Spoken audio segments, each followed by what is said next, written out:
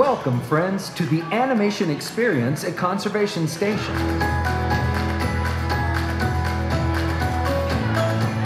Since the 1930s, Disney animators have put their pencils to paper in service of the idea that the greatest inspiration often comes from the magic of nature. Walt Disney himself understood the importance of spending time around animals, studying their behavior and personalities in order to create realistic characters and dynamic storylines. This meeting of the human and animal worlds sparked a legacy of storytelling that has shaped our relationship with animals and conservation forever. Today, we invite you to become a part of that legacy as our own Disney artists help you learn to sketch characters inspired by the very animals found here at Disney's Animal Kingdom. Get your pencils ready, because here comes our animation artist now. Good morning, everyone, and welcome to the Animation Experience. Well, I'm glad that 3 people are excited. My name is Josh. I'll be your instructor for this class. Before we begin, I want to go over some very important housekeeping items that you're going to need to know about. The most important thing you need to remember is that if you need anything in our class here today, anything at all, it really doesn't matter what it is, please do not get up. Just raise your hand up real high in the air for me. One of our cast members here in the theater will be more than happy to come by and help you out. Also, if you need to leave the theater early, we do ask that you do 2 very important things. Firstly, if you'll take your pencils with you, please do not leave them on the floor, the seats, the clipboards, or any other place that they do not belong. Please place them in the, if you do not want them though, you can place them in the bin over here by the exit on the right-hand side there. That's where we recycle the pencils. Also, if you could place your clipboards back on the seats exactly the way you found them, we'd greatly appreciate that as well. Now, in today's class, it is my great pleasure, You know, English words are hard. It is my great pleasure to teach you guys how to draw a brand new character from the brand new movie, Disney's Wish. We get to teach you how to draw Valentino the goat. One person, thank you. All right. Anyone out there see the movie yet? Anyone out there? A few people see the movie? All right, great. Now, for those of you who have not, do not worry. We're going to give you a little sneak peek at the movie, and also we're going to have a little talk with the some of the heads of animation that worked on the movie Wish. So hopefully that'll inspire you to draw Valentino. So if you're ready, we wish that you would sit back, relax, and watch this. Hello everyone, and welcome to the Animation Experience at Conservation Station. I'm Becky Brzee. And I'm Wayne Unton from Walt Disney Animation Studios. We both had the privilege of being the heads of animation for Wish. Wish is an all-new musical adventure that celebrates the power of a wish, something that has been the hallmark of some of your favorite Disney stories over the last 100 years. As the company and our team at Walt Disney Animation Studios celebrate our 100th anniversary, I can't tell you how excited we all are to be bringing this story and these characters to you all when Wish hits the big screen. And today, you're going to learn how to draw one of our new characters in film. We cannot wait for everyone to see what we've been working on with this movie. But until then, we look forward to seeing your wonderful drawings. Have an amazing time today at Disney's Animal Kingdom theme park. And be sure to check out Wish, only in theaters on November 22nd. All right, now, you may have noticed that you were not given an eraser when you came into our classroom today, and we did that on purpose. And the reason is because, well, honestly, we'd like to end this class on time. Okay, so instead of erasing, I want you to draw lightly, because the lighter you draw, the less you'll have to worry about any mistakes that you make. Now, you may have also noticed that we've already gone ahead and done the first 2 steps for you. Now, believe it or not, this is not what this is actually how cartoon characters start off. We don't actually start off with eyes, nose, or mouth. We actually start off with a basic shape that kind of represents what we're about to draw, or kind of is the foundation of what we're about to draw. And just to make sure that I'm on the right page here with everybody, shout it out when you know it. What is a basic shape? A circle is one basic shape, yes. Squares, triangles, rectangles, yes, these are all basic shapes. Okay, and if you want to become a really good artist, learn how to break things down into basic shapes. So that way you can start off with a foundation and build from there. Now, when artists draw, we also don't generally use our memory to draw these characters. we have what we call model sheets with us. In fact, as I'm drawing the class here today, I'm going to be drawing from this little model sheet here. So this is kind of what your drawings should look like at the end of the class. Okay. Now I'll give you a little bit of time if you want to take a mental picture or actual take a picture if you want to. So that way you have a model sheet to work on with it too. But this is basically what your drawing should look like at the end. Okay. Now let's begin. So we're going to start off actually with something very, very easy. We're going to start off with this little frown here. And what I want you to do, and I know this might be hard, but I know you can do it. I want you to trace it. Okay? Now some of you may sweat over this, and that's okay. But you'll be fine, I promise. By the way, if you're already stressing about this class already, I want you to really consider taking a vacation. Like, I want you to consider that, okay? Just really consider it, because it sounds like you need it, okay? Please remember that this is a fun drawing class. If you get stressed or your whole world just starts to crumble around you, stop what you're doing, take your paper, turn it on the other side, and start drawing whatever you want, okay? All right. Remember, this is drawing karaoke, not college course, okay? All right. So what we're going to do is we're going to take the sides of that frown you just drew, and we're going to bring them all the way down to the middle. Now you want to draw this nice and light. When you're done, this nose should now look like a puffed up triangle. By the way, goats have a really good sense of smell. They can smell very well. That's how they identify their food. But did you also know that goats use smells as a way of communication? Okay? Just like your uncle after Thanksgiving dinner, letting him know you've had enough. So yes, smells do communicate things. And they're not the only animals. Actually, also gorillas also use smells as a form of communication. So if you go down to Gorilla Falls and you smell something weird, it's the way that they communicate. So it's really, really neat thing that a lot of animals actually. Now we're going to add in his nostrils, and what we're going to do is we're just going to add a little hook here at the bottom of his nose. Now this is not a spoiler for the movie, because if you've seen the trailer, then you've seen this in action. However, if you're trying to stay away from spoilers completely and you don't want to hear anything, you can just put your ears, your fingers in your ears going la la la la la for just a couple minutes. But in the movie, Valentino is a young goat who actually gets the ability to speak. Okay? And his voice is provided by a voice actor named Alan Tudyk. Okay? Now, some of you may know Alan Tudyk for his live-action roles. Some of you may know him from his cartoon roles. I first encountered him from a show called Firefly. But he has been a big part of Walt Disney Animation in the last 10 years or so. We're going to add the next part of the nose, which is going to be what we call the nose leather. But I'm sure a lot of you not scientists would call this the booper. Okay? Now, we're going to be drawing his nose a little at the side. When your nose is at the side, sometimes you can kind of see the bridge of the nose. So what we're going to do is we're going to add that bridge just by adding a little curve here coming on the left-hand side. He has a snout because goats have snouts, but because he's a young goat, we want to give him a very short snout.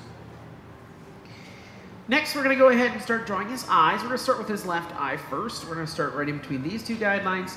And what I want you to do is I want you to draw in an egg. Okay, draw an egg. Okay, now for some reason a lot of people out there get stressed out when they draw circles or ovals. Don't ever get stressed out of drawing an oval. Why? Because ovals are imperfect by definition. Okay, you can never draw a perfect oval. Guess what you draw if you drew a perfect oval? Circle. Do we want a circle? No, so draw a horrible circle. That's what an oval is. It's a horrible circle. Okay?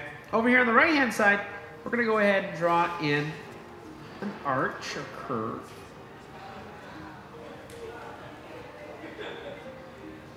It's going to come very close to the guideline down there. Now I'm going to go to the other side, back to the start here, I'm not going to start at the beginning, but I'm going to draw a little curve that comes down just a little bit more. And then I'm going to connect those two shapes. Now, why did I draw this eye a little differently? Well, because we're going to give him a little bit of attitude. I don't know if you, again, seen the trailers, but Valentino does have a little bit of an attitude, so we're going to give him that attitude and bring that personality out of him. Now, we are drawing a baby goat, and since we're drawing a baby goat, we do need to make him look cute and adorable. And one of the things that we need to add is eyelashes. So we're going to start at the top of the eye here, over here on the left. I'm just going to add an extra little curve that comes out of the top of the eye. And I'm going to thicken that up just a little bit. This usually gives a very innocent look to a young character. So a lot of times with younger characters, we tend to give them nice big thick eyelashes. They look young and innocent. Now, Alan Tudyk has been doing animated films for a very long time, but with Disney, he's been actually in every single Disney film since Wreck-It Ralph. Okay, so he has been in every single Disney film. Now, can anyone name at least one role that he played in a Disney animated film? Hey, hey, yeah, he did all the for Hey, hey. Aladdin, he was not in Aladdin, no. Anyone else know anyone? Any other? King Candy, yes. Fun fact, he actually got that job as King Candy because he did a very spot-on impression of the Mad Hatter, which we'll come back to later. Anyone else? The Weasel from Zootopia, do you know what his name is? Duke Weaselton, yeah. And which is actually a joke by the animation team because in Frozen, he played the Duke of Weselton, okay? So he's the Duke of Weselton and Duke Weaselton. Get it? Okay, anyways, let's move on. Let's go ahead and add another staple of very young characters, very cute characters. We're going to go ahead and draw in his big old pupils, okay? So we're going to draw some big circles. Did you know that circles are the only shape your body can make naturally? Did you know that? The problem is a lot of people use the wrong part of their body to make circles. A lot of people use their wrist. Don't, because your wrist is not supposed to make circles. It's not really made to do that. However, there is a part of your body that is. It's your shoulder. Why your shoulder? Because your shoulder is a ball and socket joint, making it move in, guess what? A circle. Yeah. So if you just keep your arm nice and still and just move your shoulder, you can actually make much, much better circles. Any other roles that you guys know that Alan Tudyk played? Anybody? No? Well, a couple other characters he played. He played some random guy in Frozen 2. He played Nosemore in Wreck-It Ralph. Ralph Breaks the Internet. He was the Squawks for Pico the Toucan in Encanto. He was also the animal noises for Tuk Tuk in Raya and the Last Dragon. So yeah, he's been a lot of different characters over the years. Next, let's go ahead and add a little reflection of light inside of his eyes. We're just going to draw a little oval. One of my favorite stories, though, is how many of you have seen the brand new short that came out recently, Once Upon a Studio, celebrating the 100th anniversary? So in that film, there's, I believe, over 300, someone correct me if I'm wrong, over 300 Disney characters for over the 100 years. And one of those characters, obviously, is the Mad Hatter. Now, the original voice of the Mad Hatter did pass away many years ago. So they actually got Alan Tudyk to come back, and it's a big circle of life moment because he got the job as King Candy doing an impression of Mad Hatter, and now he actually gets to play Mad Hatter in the short. So that's Alan Tudyk, by the way. All right, once you're done, you go ahead and shade pupils in. Shading is not a very important step, so don't worry about it if you can't get it done right now. Now, just so you're aware, real goats in real life don't have circular pupils like this. They actually have more rectangular pupils, which actually helps them to see, absolutely helps them to see and have a wider field of vision. However, they probably wanted to give him these rounder ones because it gives him more of a human-like appearance, since he's one of the main villains. I was going to say villains. He's not a villain. He's one of the main characters in the thing. I wanted him to be like extra cute. However, I have seen some animated goats with the rectangular pupils that look really adorable. So, anyways, next we're going to add something that's not on a real goat, but we're going to add it to Valentino here, and that of course would be his eyebrows. And so over here on the left, we're basically going to draw in a boomerang shape. It's going to go right above the eye here. And if you're not sure how to draw a boomerang, just take a moment and think about it, and it should come back to you. Now, some of you, it just went over your heads, and that's okay. All right. Over here on the right, how many of you brush your teeth every day? Everyone should be raising your hands. Okay, so if you brush your teeth, that means you use toothpaste. So basically, this should look like a squeeze of toothpaste. So we're just going to draw what we call an S curve.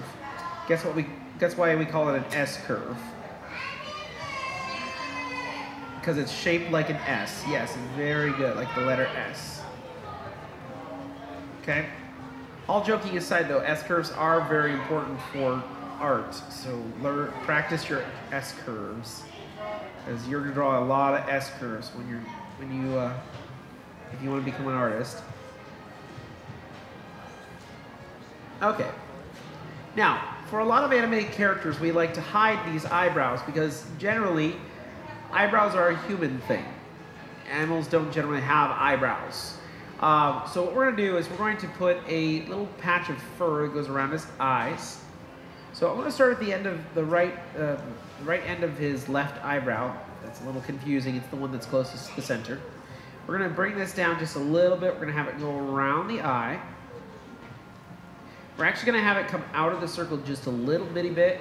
And then we're going to bring it right back up and have it attach to the circle and go all the way to the other end of the eyebrow. So why are we adding eyebrows to animals that don't have eyebrows? Well, it's generally because your audience is 99.9% human beings.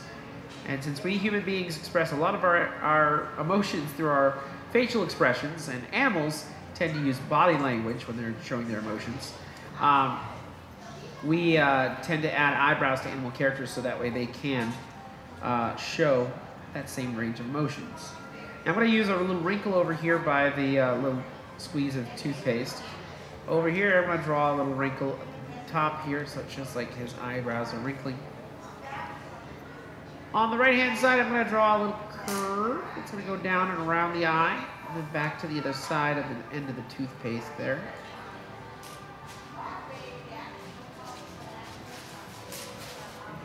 All right, next we're going to go ahead and start drawing in his smile. I'm actually going to start over here close to the left nostril, and I'm going to draw in a little curve, a little S curve that comes down to the circle here. We're going to bring this over the line here just a little bit. And then we're going to bring this up slightly at an angle, a little bit more at an angle than what we did over here on the left.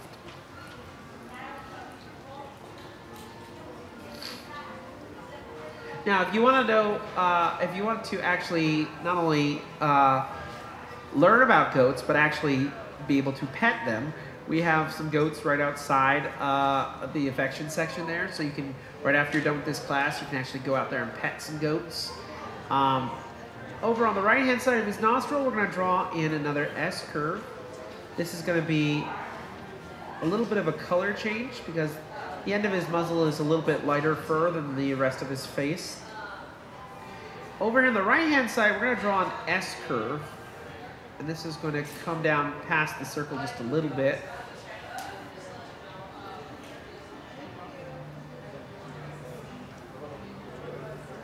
We're also going to draw a little line coming from the bottom of his nose to the top of the smile there. And we're going to have his mouth open just a little bitty bit.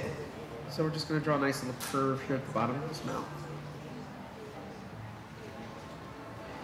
Now his bottom lip is just going to be this almost like letter C shape coming out of the left side of his mouth. And now the goatee. Okay, are you ready?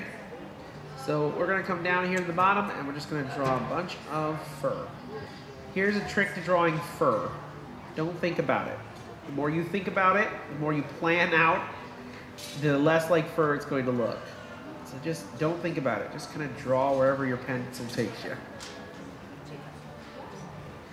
Now, near the end of the dimple here on the right hand side, we're going to draw a little curve. It's going to come down to the goatee.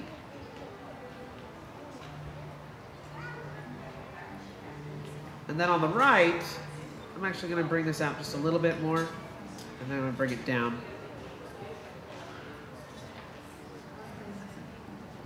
to the bottom. Now they got that in place, let's go ahead and add the cheeks. Now, what we want with his cheeks is we want them to be kind of round and chubby, because, you know, he's a baby, so he's got to have big baby cheeks, okay? So we're going to come over here to the left-hand side. I'm just going to draw a nice little curve coming outward, and then come down, almost touching the goatee. Now notice I'm drawing this really lightly. You'll see why here in a bit. Over on the right-hand side, very close to where this guideline comes out, I'm going to draw this down. I'm going to bring this over again to the goatee. Again, drawing it very lightly. You'll see why here in a bit. You don't want to draw this out too far, otherwise it'll make him look like he has the mumps or something. Okay. All right. Now, he does have little patches of fur at the end of the cheeks here, so what I like to do is I like to add in just some fur kind of jetting out down to the bottom there. Same on this side. So you just jet out the fur just a little bit, and then bring it back down to the end of the chin.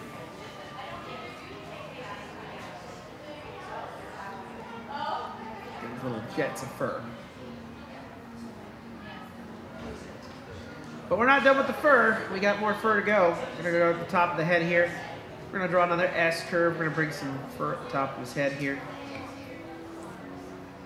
And then you can trace, after you're done with that last piece of fur, go ahead and trace a little bit of the top part of the head. Top of the circle there. Of course, we're also missing some ears. Goats have a really good, very sensitive hearing. You can hear a wide range of high pitches. We're going to bring this down to this little curve down here on the right-hand side. So what I'm going to do is I'm going to trace a little bit of the circle, but I'm going to break out and kind of draw another big, long S curve. It comes down to that curve there. And then I'm going to bring it right back up to the fur. It's going to kind of look like he has a banana coming out of his head. Now, very close to the cheek, I'm going to draw a nice little curve because ears fold. So I'm going to draw his folded ear.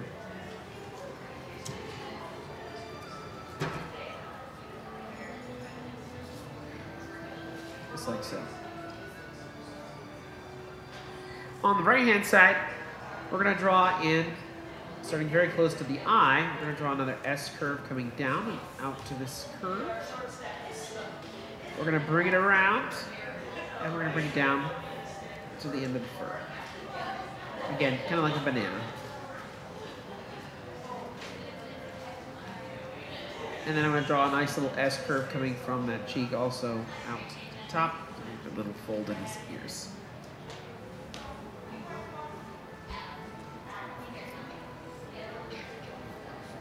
Alrighty. Now his neck. We're going to start at the bottom of his head. We're going to draw a little line coming down here to this little blue S curve. Over here on the right, same thing. Just a little shorter. And to make it look like he's actually wearing some clothes, because he wears a onesie in the film, we're going to draw in a little curve going across. Just like so. And then you can trace the S curve all the way down to the end, because this is going to be the top of his collar.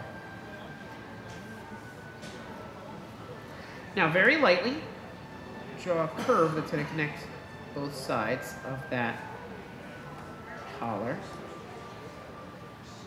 And then in the middle, draw another curve. Very lightly. Now, the reason I did that is because he has little frills at the bottom of his collar. So we're going to draw in some rectangles. We're going to draw 3 rectangles. 1, 2, 3 rectangles.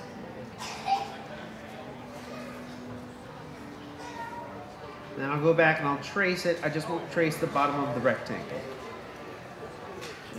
Just tops and sides. Now you got a frill. He also has a little bit of designs on his collar here. They go triangle,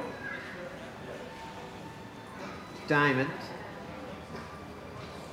Guess what's next? Triangle.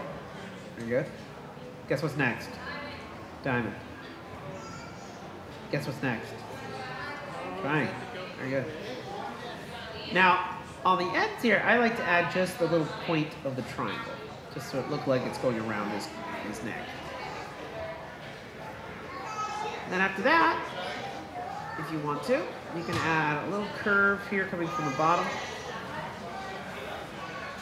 Goes back, and over here on the right, just a little curve showing a little bit of his chest there. And I almost forgot you can shade in the eyebrows as well, because they're very, very dark brown, almost black. Now remember, folks, I always highly suggest going out and learning more about animals, and goats are no exception. There's over 200 species of goats in the world. We have 4 of them here at Disney's Animal Kingdom. Most of them you can go out and pet, right at the affection section.